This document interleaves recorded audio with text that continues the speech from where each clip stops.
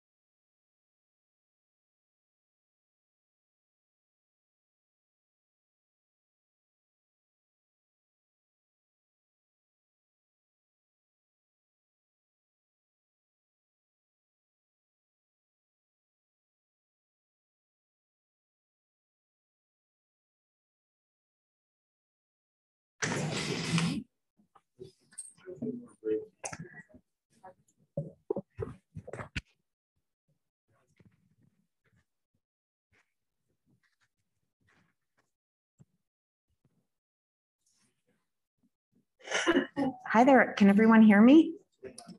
No? Can you hear me? So is it, should I project more? Or maybe I should lift up my mic? Okay. Is that better? Okay. Just so you can hear me. You don't need to hear the guy in the middle. Just, do you want to test your mic? No? Okay. Yeah, can you hear me? Hi, everyone, and welcome to our panel today. I want to start by thanking all of the sponsors that you can see up behind us. And I also want to take a moment to remind you that there are more Book Festival meets Science Festival events. There are two talks today, one at 3 and another one at 4. So we warmly welcome you to those talks as well. But for now, you are here to learn how, as all good people here, to avoid bad thinking. And so strap in, we're gonna learn just how to do that. So we're here today to talk about Steve Nadler and Lawrence Shapiro's When Bad Thinking Happens to Good People, How Philosophy Can Save Us from Ourselves. Larry is to the far left of me, and he received his PhD in philosophy from the University of Pennsylvania in 1992. He has spent his entire career here at UW-Madison, where he is now the Barrett Ench Professor of Philosophy. He's published many books and articles on areas of philosophy, including philosophy of mind and philosophy of psychology. Some of his works include The Miracle Myth, Why Belief in the Resurrection and the Supernatural is Unjustified of 2016. His book, Embodied Cognition of 2011, won the American Philosophical Association's Joseph Gittler Award for an outstanding contribution in the field of philosophy of the social sciences in 2013. Larry's co-author and colleague in the philosophy department here at UW-Madison is Stephen Nadler.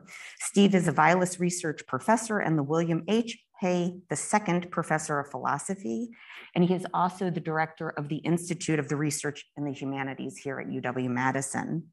In addition to writing When Bad Thinking Happens to Good People, his most recent books include Manasseh ben Israel, Rabbi of Amsterdam, written and published in 2018 as part of the Yale Jewish Lives series, and Think Least of Death, Spinoza on How to Live and How to Die, also from Princeton University Press 2020, or not also, but from Princeton University Press.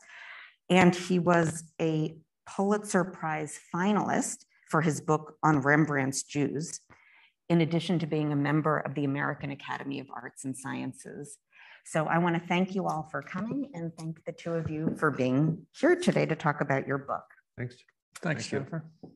So Larry, let's start with you. I wondered if you could just open with a brief distillation of the book And tell us a little something about what drew you and Steve to write the book. I'll start with the second question first. It might motivate my answer to the first.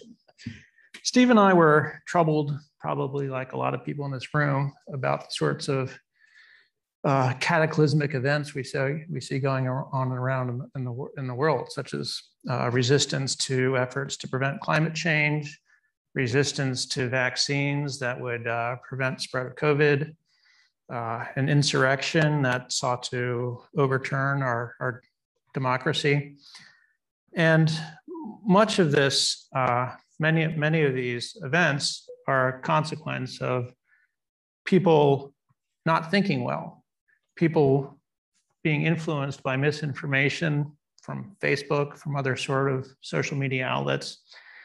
And as trained philosophers, we've been taught principles of good thinking. It's not that we're smarter than anyone or more capable of anyone, just as we've been trained and practiced these principles that have been around for thousands of years. And so our hope in this book is to convince people that there are good ways of thinking and apply these sorts of principles when it comes to making decisions that could have tremendous impact on our future. Wonderful. Steve, you have a lot of fabulous phrases in the book. And one of them that I think is particularly striking, and I think many of you will find troubling, but also very useful, is epistemic stubbornness. And I wonder if you can tell us, what is epistemic stubbornness and why is it so pernicious? It's, well, we've been talking about bad thinking. I think another word for bad thinking that we use in the book is irrationality. And, you know, we have the COVID pandemic, but I think there's also a pandemic of irrationality. Mm-hmm. And epistemic stubbornness is at the heart of this irrationality. What it consists in is simply the refusal to tailor your beliefs to evidence. It's to come to believe things in the absence of any evidence that points in favor of the truth of those beliefs. But more seriously, it's the refusal to give up your beliefs, unfounded, unjustified beliefs, in the face of evidence, clear evidence that the beliefs are false. This is the stubbornness behind conspiracy theories, such as the Democratic Party is enthralled to a cannibalistic child sex ring running out of a pizza parlor in Brooklyn. I happen to believe that, by the way. Yeah, so I had to really change your mind on that one. Epistemic stubbornness is like any kind of stubbornness. It's refusal to, it's a stubborn standing by beliefs in the face of counter evidence. And what's so troubling is that we see that these are not just problems of thinking, but problems of action, because it leads to people refusing to vaccinate against the COVID virus, people taking charge on January 6th of what they perceive to be as a stolen election, mm-hmm. and all sorts. There's a whole moral and ethical dimension to epistemic stubbornness besides just bad thinking. Mm-hmm. I wonder if the word stubbornness will make people think that that something here is willful. Do you mean to say that there's something willful in that kind of thinking? One reason we chose the term stubbornness. It's because we didn't want to use the word stupidity. There's a difference between being stubborn and being stupid, right? So there's no fix for stupid, but stubbornness is the kind of thing that can be treated. Those of us who have had children have experience with stubbornness, and there are remedies you can offer to convince that stubborn child that what's in their best interest isn't what they currently want. And if our hope is that by thinking about the methods philosophers have developed for thinking, people who stubbornly hold on to these aberrant views can be convinced that they're wrong about them. I think it's a good question, though, whether it is or is not willful. I mean, there's a great deal of debate among philosophers and psychologists about how much control we have over are coming to believe things. Mm-hmm. In some cases, you have a lot of control, and you can't just come to believe something because you want to believe it. Mm-hmm. But in very many cases, there is an element of voluntariness in the things we believe. But there's a whole bunch of things that we find ourselves believing, not because we willed to believe them or want to believe them, but we just happen to have those beliefs. Mm-hmm. So even if the coming to have the beliefs is not a matter of willfulness, I think what we believe willfully is that whether you continue to hold those beliefs in the face of counter evidence, in the face of clear reasons for thinking that beliefs are false, there is an element of willfulness there. That's where the stubbornness comes in. Okay. It's always fun to teach a intro to critical thinking class or an intro to philosophy class and talk to students who are convinced that some argument they're relying on to draw some conclusion is correct. And then pointing out to this student where the logical error is or where the evidential error is. And either it's because they want a good grade or because they actually believe us. They realize they've made a mistake. And if they persist in drawing this conclusion, this errant conclusion, well, that's stubbornness. And at that point, it's willful because they know better. All right. So you were careful then to help distinguish the epistemic stubbornness from, let's say, stupidity, which you said was perhaps another option. Yeah. What about ignorance? Ignorance is also of course, a factor in bad thinking. It's, I think, harder and harder today to use ignorance as an excuse Mm-hmm. for bad thinking. It used to be, if I wanted to know who the 14th president was, I'd have to spend my Saturday morning in the library. Franklin Pierce. Or ask Steve. But now rehearsed this morning, don't. No, so I was ignorant of who the 14th president was until Steve just told me. But now we go to Google and we figure it out. And of course, going to Google can mislead you too. But it's pretty obvious, or it could be pretty obvious, a little bit of effort, which sources are reliable and which are not. And so, of course, we're all going to be ignorant of some things. We can't help that. But the kind of ignorance we see lying behind things like the belief that Donald Trump, the election was stolen from Donald Trump, that's ignorance that can't be excused any longer. I think there's ignorance, and then there's ignorance, and then there's ignorance. There's ignorance of things that you can't possibly be expected to know. Mm-hmm. Like how many moons are on that planet that we may have evidence for exist. 16. 16. The planet Franklin Pierce. Rehearsed. Then there's ignorance where you really should have found out the information. You just didn't make the effort. So maybe that's ignorance out of laziness or ignorance out of stubbornness because you're refusing to seek out the information that would lead you to improve your beliefs. But then there's ignorance where the evidence is right there in front of you. You really have no option but to have to deal with this in some way. And one way to deal with it is just by turning the other way.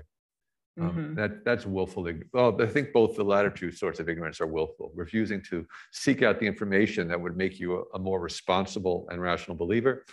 And then there's the willful ignorance where, despite the evidence right in front of you, you refuse to modify your beliefs. Okay. So I feel that we're in Madison, and so we have a high demand, high flying, intellectually flying audience here. And I'm feeling the pressure from them for me to push on this question.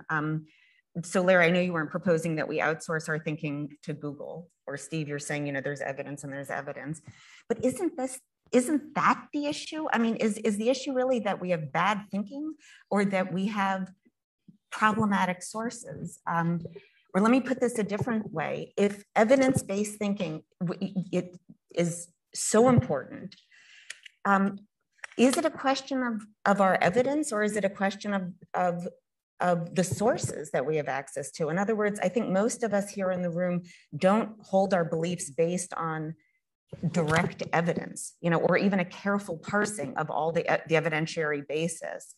We do it because of habit. We do it because of family. We do it because of what newspapers we read, our Facebook feed. So given that so many of us do hold beliefs that are not based on direct evidence, and so many of our sources are from elsewhere, what's the proposition here about what is it we need to do? So it's not just Googling. Yeah. So I think there's to draw another distinction, which is what philosophers annoyingly do endlessly. There's the bad thinking, which has to deal with forming your beliefs in the absence of evidence or in the basis of bad evidence.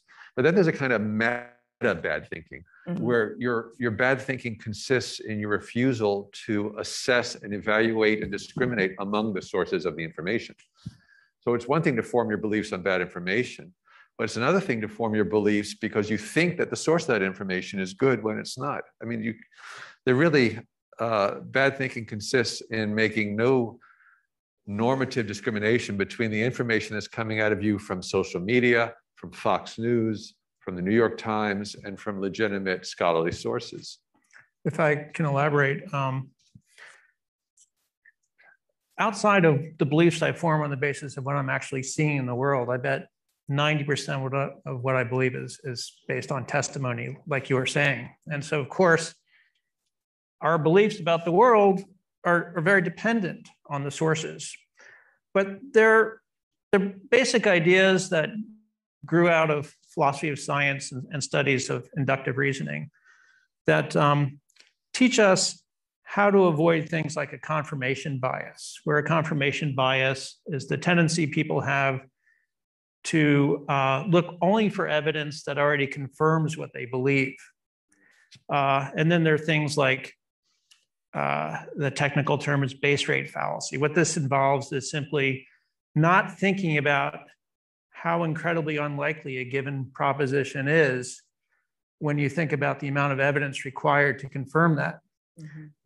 And lessons like those, I think, can have great practical value. And when we're thinking about our sources that tell us that COVID was caused by 5G tower networks, we should ask ourselves about sort of how likely that is to begin with. And if we don't think it's very likely, then that means we need a whole lot of evidence in order to confirm that belief.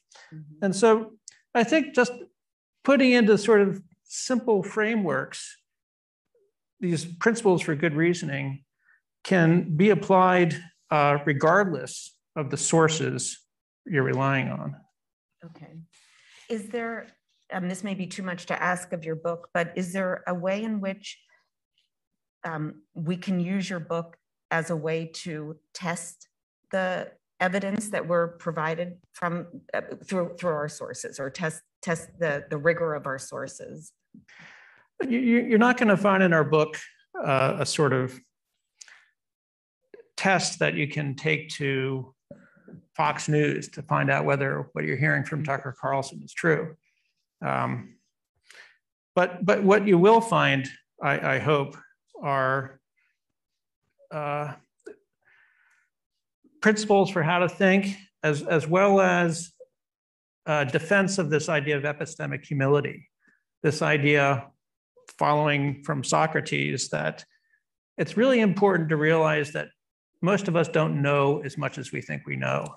And that'll take you a long way to avoiding bad thinking. I'm a big believer in epistemic humility, both the epistemological benefits and the ethical ones, but maybe we'll turn to those in a couple of minutes. You refer to, in the book, about anti-vaxxers or the resistance or skepticism about vaccines as an example of bad thinking, because there's overwhelming evidence of their efficacy and their safety, et cetera. And yet, if you bear down in particular communities, there might be different reasons why different communities might hold that view. So think, for example, of African Americans, which do tend to scale higher on skepticism about vaccines. Is that an example of bad thinking, or is that an example of very good historical consciousness? I wouldn't see that as an example of bad thinking. As long as if you have a position, if you take a stand on something, if you have beliefs, and there are reasons why you should or should not hold a belief, but they're countered by other legitimate reasons, that is, reasons which legitimately, that is, epistemically make you suspect the truth or the reliability of that belief. I think that's what it is to be rational, is to weigh countervailing reasons against each other. But in many cases, not the case of African Americans who are distrustful given the history of the government's use of vaccines, but in many cases, there are reasons that explain why the person holds a belief. So let's take, for example, the belief in God. We can give lots of reasons why somebody has come to have that belief. And these are reasons which causally explain why this person believes in God. They're not reasons which point to the truth of the belief. So if you believe in God because you find it comforting, because it gives you hope, perhaps because people you respect believe in God, these are all reasons that explain why you have come to have that belief. But they're not reasons that indicate the truth of the belief. They don't give you reasons for believing it. They just give you reasons why you have come to believe it. If those are the reasons, so let's say you're being presented with this, the option of a vaccination, and you're opposed to it with other reasons that make you suspect the truth of the belief, that's what rationality is. But if the reasons which are preventing you from holding this belief are not epistemic reasons, and if they have nothing to do with the truth or falsehood of the belief, that's bad thinking. That's very helpful. Yeah, I don't have anything to add to that. Okay, sorry. With masks, I'm relying on very few. No, I was smiling. Whether he was just inhaling or about to contribute something. Is it irresponsible for us to believe things for which we have inadequate evidence? And by that I mean, from an epistemological standpoint, or even an ethical standpoint. Part of what Steve just said is relevant to that issue. We use this term "ought" in various ways. So we can talk about whether you ought to believe something even if you don't have enough evidence for it. And that sort of ought is sometimes called the epistemic ought. It's an ought about concerning justification. Is there enough evidence such that this is really something you ought to believe? But then there is a different kind of ought, sort of prudential ought, where you can imagine that you've just been diagnosed with stage 4 cancer, and all the evidence suggests that you're going to be dying in the next 6 months. You ought to believe you're dying given all this evidence, but the prudential ought might say you ought not to believe it, because perhaps in not believing that you're going to die in 6 months, you actually have a frame of mind that increases your lifespan, or you enjoy those last 6 months a lot more than you would have living under the threat of imminent death. So your question, Jennifer, is it always wrong to believe something without adequate evidence? It's always epistemically wrong. You should not believe something that doesn't have enough justification. But when we turn to this other context, this prudential context, it could be quite reasonable to believe things without adequate evidence if it does something good for you. That's great. That's very helpful. I actually want to make that pivot. I mean, I think we're now sort of tipping on some of the ethical dimensions of the book. But before we do, I have to just hold the space for a historical question. And that is well, it's not the subtitle, but on the cover, it says something is seriously wrong. An alarming number of citizens in America and around the world are embracing crazy, even dangerous ideas. And I don't think so what the book wants or suggests, and as you mentioned yourself, Larry, what drew you to write the book is the sense that we are in a kind of crisis moment, an epistemological crisis that has radiating effects. And for any of us who have been halfway awake for the last, 5 or so years, this might not come as a surprise that we're supposedly living in, or not supposedly, living in an era of alternative facts, truthiness, post-truth. Truth isn't truth, to quote Rudy Giuliani.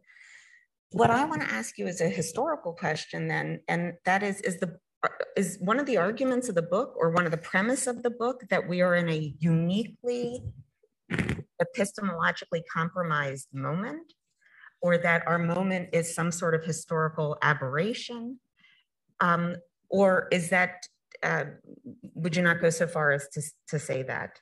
I'd like to defer to my historian colleague. It's not. I mean, I have some views on that. It's not deep history. I do think that there's a continuum of bad thinking in human history. Slightly more than 100 years ago, we were enslaving other people on the basis of skin color. That's a prime example of bad thinking. So it's not as if all of a sudden there's bad thinking. It's maybe not even the case that all of a sudden there's a pandemic of bad thinking. But I do think that 5 years ago, we would not have even have thought of writing this book. We wouldn't have been so afraid and so worried for the state of American democracy and the fate of the planet, well, the state of democracy everywhere. And I think we have reached a kind of crisis moment, not because all of a sudden there's bad thinking, but because the means of the spread of this pandemic of bad thinking, the virus of bad thinking, has multiplied with the increase of social media, the decrease in attention spans, the quickness with which people, especially politicians, are asked to respond, maybe not to issues, but to the believed demands of constituencies and so on. So I think the media environment in which we live and perhaps changes in education and the content and structure of education has made bad thinking probably a more virulent and contagious disease than it would have been, 2 or 3 generations ago. Mm-hmm. And I would say, as I'm actually the historian, I should preface this to say that we could actually look at this larger historical moment and actually see also, though, in the books that are being written, yours is an example, Kahneman's Thinking Fast and Slow, and there's a lot of examples of this, that there's also a lot of concern about how we think, how we might think better, how we might think more responsibly. So anyways, I think your book is part of a larger conversation, which suggests this, at least the felt experience, that we need to work hard to get our thinking right, to bring our world into. Social media has really been a game changer. And I think if we can distinguish threats to our way of living today from 100 years ago, 1,000 years ago, it would be because of the influence of social media. Mm-hmm. Mm-hmm. And Tucker Carlson. He's part of it, yeah. All right, well, the book, I have to say, I absolutely love the title.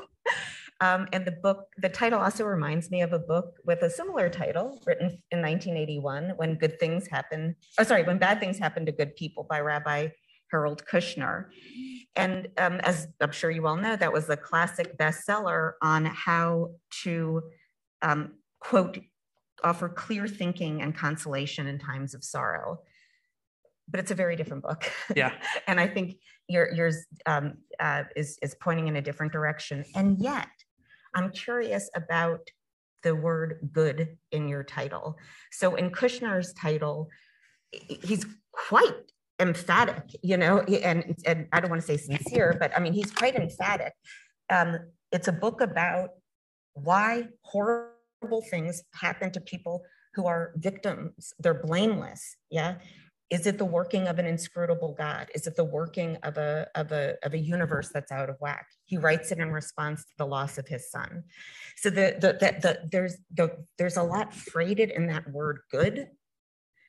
I wonder if you can say the same thing about the good people referred to in your title and discussed in your book. I think that's a really difficult question because there's always philosophers are always wondering what's the connection between being a good thinker and being a good person. Yeah. And I think it's somewhat plausible to say that if you are a good thinker, you won't be a bad person. That is, you'll know how to reason your way through difficult moral situations. You'll have a good grasp of moral principles. And when you put it all together, someone who's a good thinker, someone who Socrates way back when called someone who's living an examined life, they'll not just be able to apply their moral principles to the things they do, but they'll be able to examine those moral principles themselves. And if good thinking goes that deeply, it's hard to imagine that you could be a good thinker reflect seriously on what you believe about good and bad and right and wrong, and yet still be a bad person. Mm-hmm. The more difficult question is, could you be a good person and engage in bad thinking? And I think our assumption is, well, yes, of course, that bad thinking, while it may be a flaw, I don't think it's a deep character flaw, and that you could be a morally good person who just needs a right nudge, a right epistemic nudge to reflect not just on what you do, but on what you believe. Mm-hmm. Mm-hmm.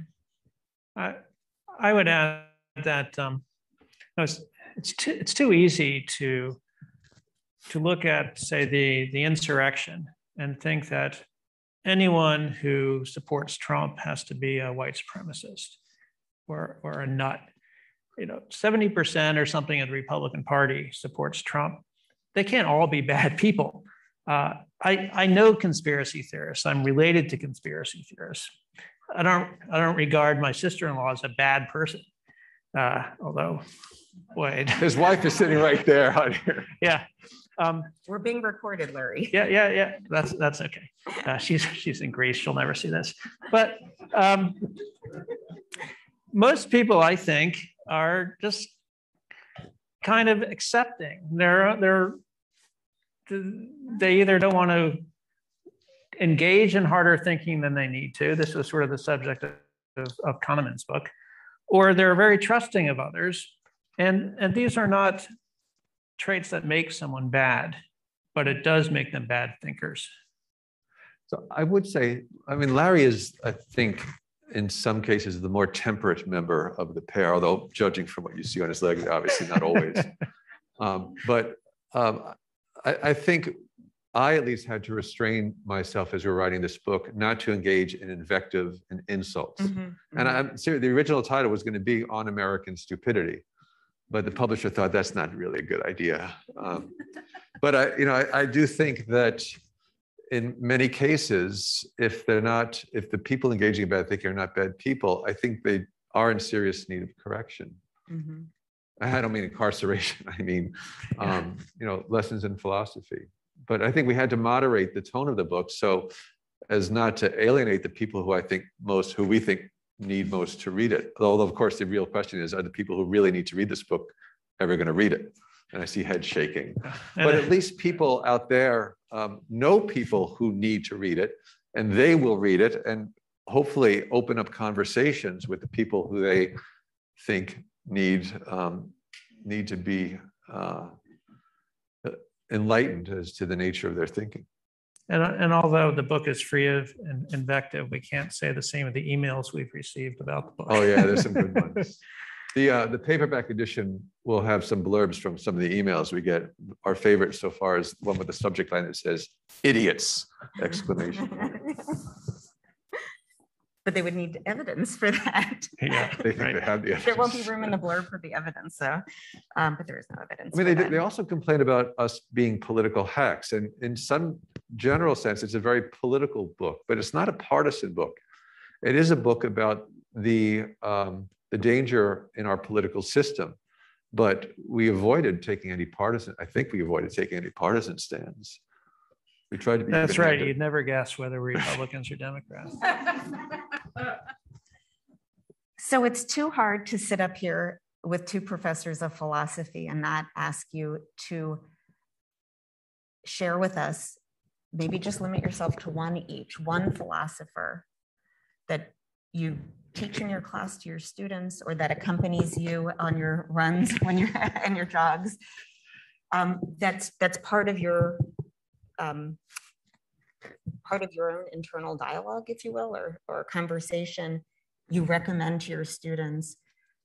Who might that be right now for our moment, 2021, for us in the audience here? So for me, that would be John Rawls, who is a political philosopher, and he wrote just a magisterial work called Theory of Justice back in the 70s.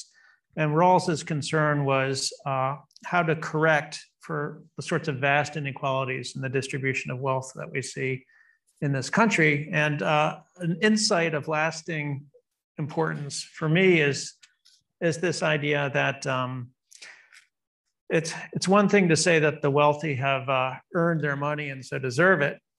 But then when you start thinking about how they earned that money, it turns out a lot of them are winners of lotteries of some kind. They were born to wealthy parents. They were born smart. They had all sorts of opportunities just by luck. That is the real story behind their increase in wealth. And I think that insight is tremendously important. Yeah. So you asked for one, so I'm going to give you two.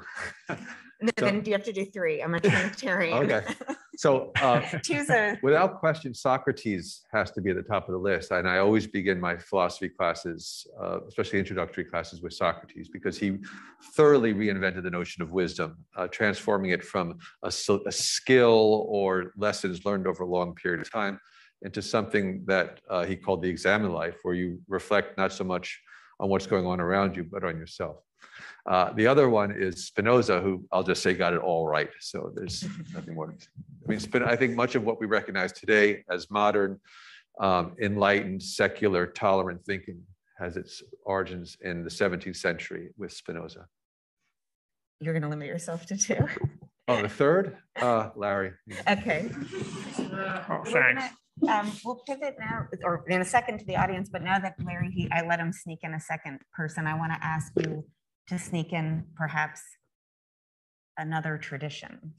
What do I mean by that? You wrote a book on Zen.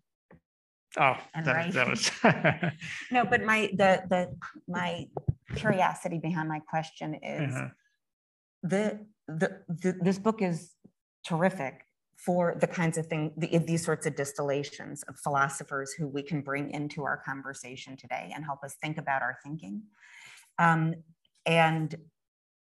And yet there are authors, thinkers beyond that who I imagine have also informed your thinking. So I have in mind here, I had in mind Zen, but perhaps it's something else.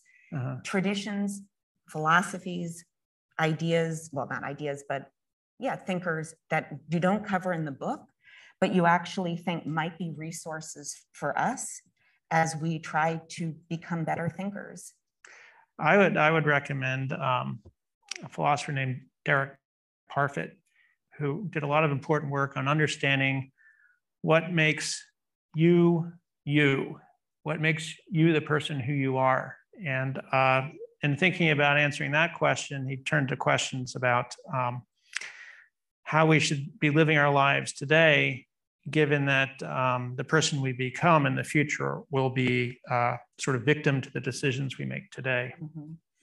And that perspective, Parfit's perspective on what an individual is very, very similar to a Buddhist perspective. He's upfront about that. Let us turn now to we have a mic in the center, so we won't be passing around a mic.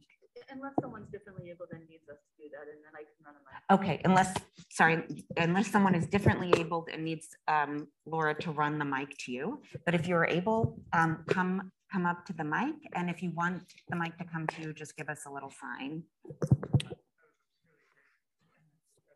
I don't think that. I don't think the mic is on. The mic is not on.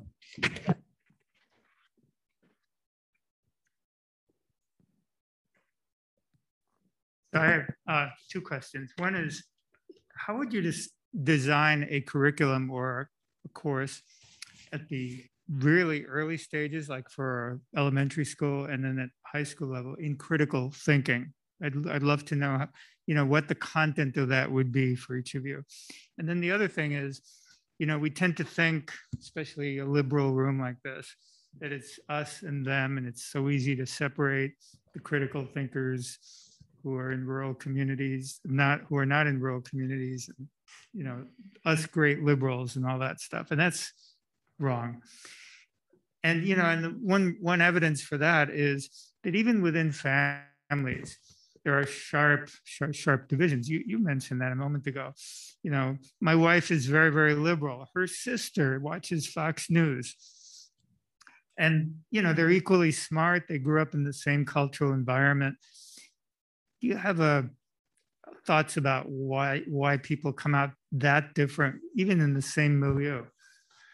So the answer to your first question, it's a great one, because we do think that education in good thinking, especially in philosophy, needn't be reserved for higher education. There are philosophy courses taught in high schools, and there's no reason why it couldn't be done in elementary schools.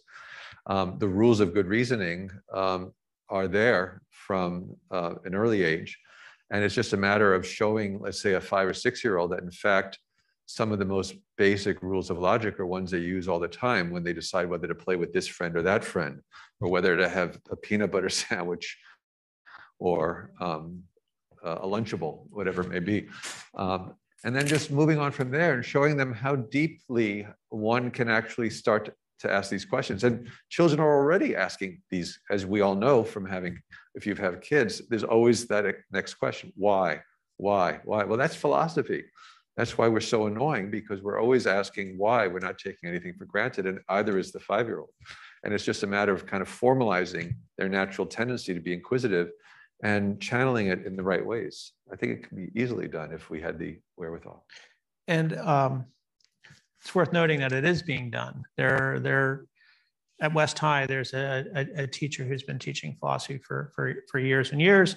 And there are now curricula for much younger children involving philosophy. I'd start by teaching them things called informal fallacies, which are tempting but invalid forms of reasoning. And these are easy to learn.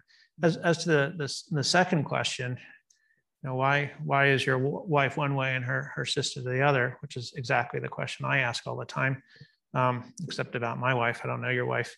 But that's really a question for a psychologist. And there are social psychologists trying to figure out why it is people with similar backgrounds and sharing half their genes end up so different.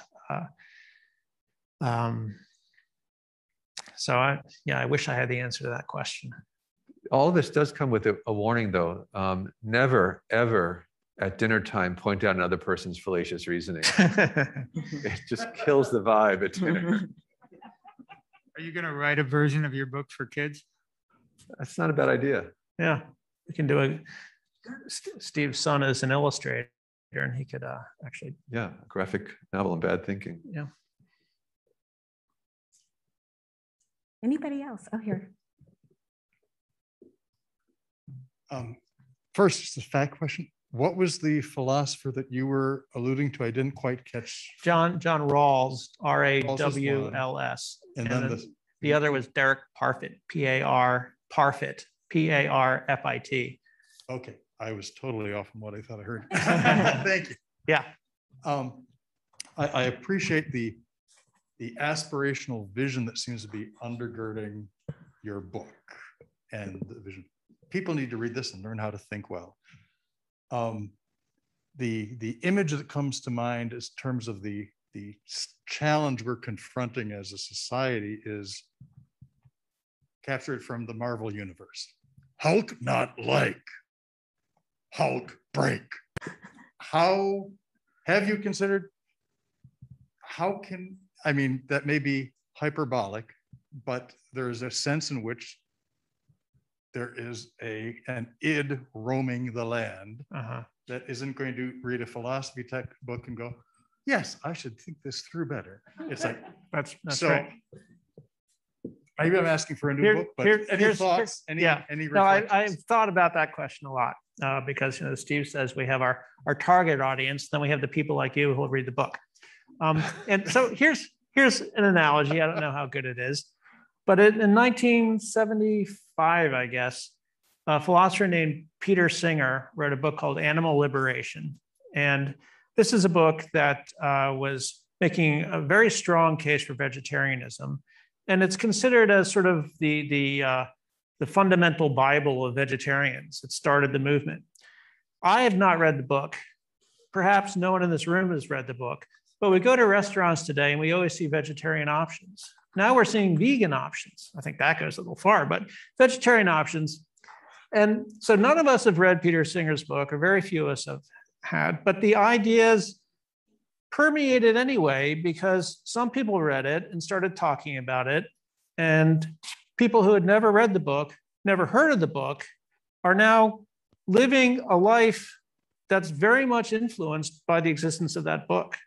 Now, I have no aspirations that our book is going to have anywhere the impact that Peter Singer's did, but that's the kind of trend that books and others like ours, I would hope to initiate.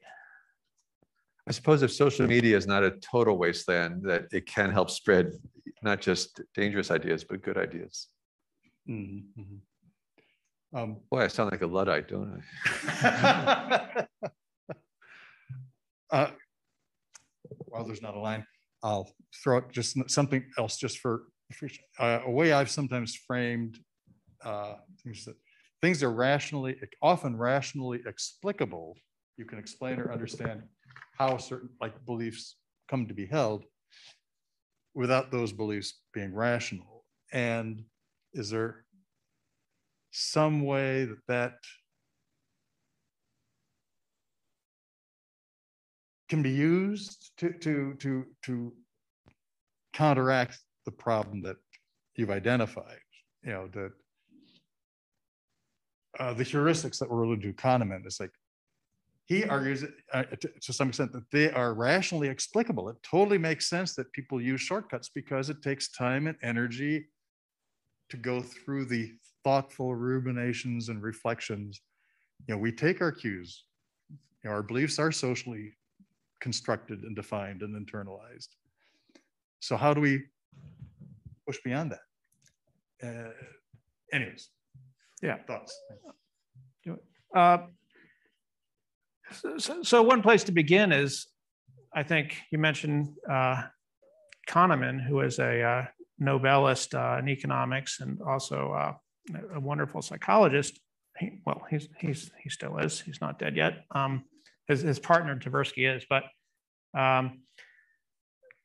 Kahneman spent a lot of time trying to figure out why people make the mistakes that they do in order to try to figure out how they can prevent themselves from making these mistakes. And he spends a lot of time training people who can then train people to avoid these errors. And I think that's the way that we should go. Hello.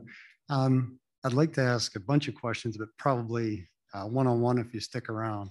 But one related to the talk is you talked about good people and good thinking and how good thinking would hopefully lead to good moral decisions, I believe you said. And, you know, I think that there's people who end up making moral decisions or group thinking or, you know, desire to be part of the group and not be rejected. So, you know, could you elaborate on that a bit and Sure. maybe the counter thinking to you need to have good thinking to be a good person?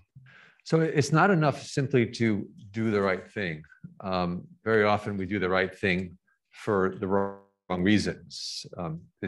You want, at least it's a good idea to discriminate or distinguish between whether the action is right or wrong and why the person has done the action. That is, what's their motivation or what are their intentions?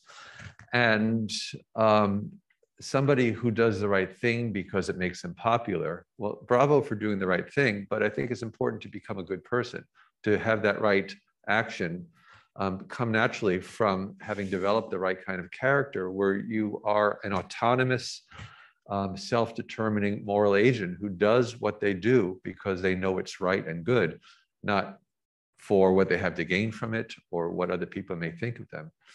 And that, I think, going back to the earlier question about early education, that's the kind of training that we also need to instill in our children, not just how to think well, not just how to get along with others, because that often involves making moral compromises, but how to be a good person and what's required, how to think through the choices you make. And it has to come from who you are and not just what you do. Does that answer your question? Okay.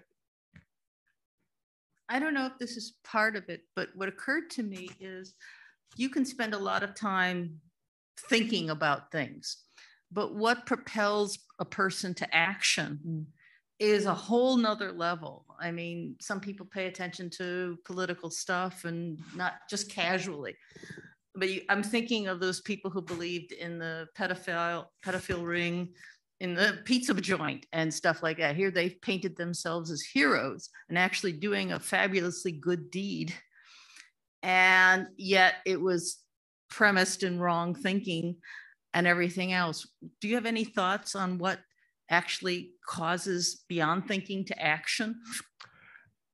And bad action at that. So, in a way, our book is only part of the story. I think psychologists have a lot to tell us about why people do the things we do. I mean, we blame a lot of the actions that people do and the bad thing that goes on in philosophical terms. But so for one of the topics we take up is, why do people sometimes act contrary to their better judgment? You know that something, if any of you are smokers, you know that smoking is wrong for you, but nonetheless, you do it anyway. So people often act contrary to their better judgment. It's a kind of moral weakness. Philosophers have one approach to that, but I'm sure psychologists have many different answers as to why people engage. So I think you have to supplement the philosophical lessons that we offer here with what psychologists have to tell us about why people do what they do.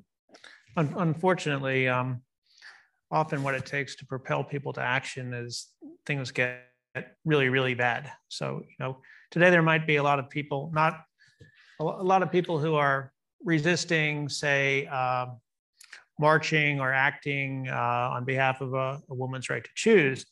But if the whole country goes the way Texas goes, then maybe we'll see a lot more action. So I think we all have our individual thresholds for when we decide we've had enough. And I don't know. This is, like Steve was saying, a question for a psychologist, how we recalibrate these thresholds, perhaps in the way that we should. Hello, I missed most of your talk, but I think the big thing is, so you're talking about morals, and I think the problem with society today is we see a lot of morals of the fact is absolute and there's relative morals. And I think, do you think that the fact that we can't determine which, like a lot of people, if you ask them, are their morals relative or absolute? And a lot of people will say relative, but then it can't really be, in my opinion, a moral, because you can't just switch and change to benefit the person. But it seems like, especially with a utilitarian mind or viewpoint, that's exactly where we're going. So I don't know if you have any thoughts on that. So there's nothing worse than that first moment in a philosophy class where you're talking about ethics and the students say, well, who's to say what's right or wrong?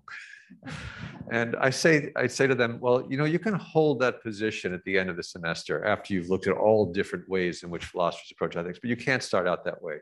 If you want to conclude it in the end, there are no absolute moral values, you'll have to have good reasons for that position. I actually tend to think that in many important instances, that's false, that there are absolute right and wrongs. But again, that's a position that has to be argued for. You can't just assume it. We're going to take two more questions and then we're going to have to wrap up. Mm-hmm. So you and then one person in the audience who asked for the mic. Hi.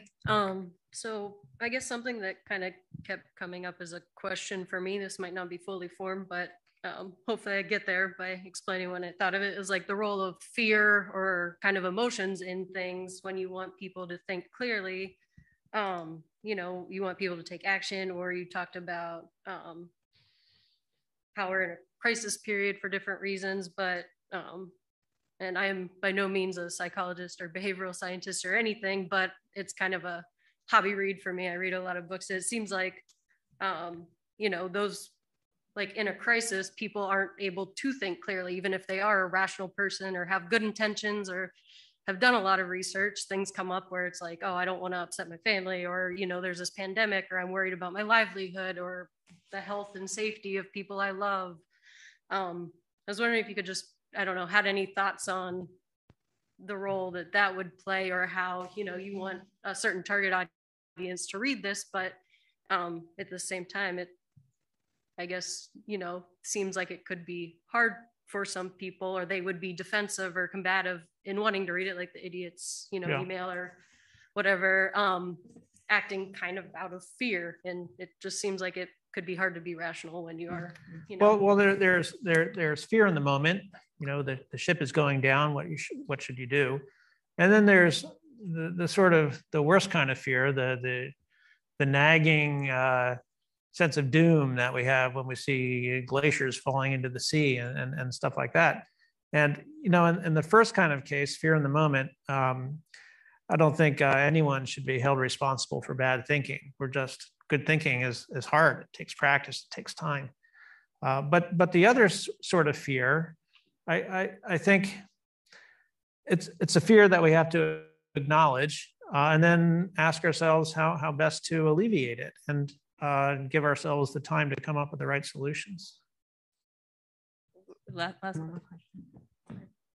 Sorry, I've found we have family members who are Trump supporters. I have friends who are Trump supporters. I've asked them, and they were Democrats to begin with, some of them. And it comes to me that they aren't really thinking, they're reacting to one thing that happened to them.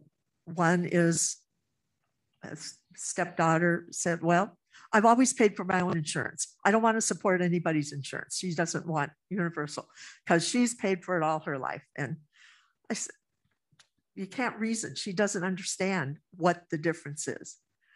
But I think most people aren't thinking. I don't think they can think. They don't realize if A happens and then I do B, C is going to follow. They cannot do that logistical thinking. They just aren't capable.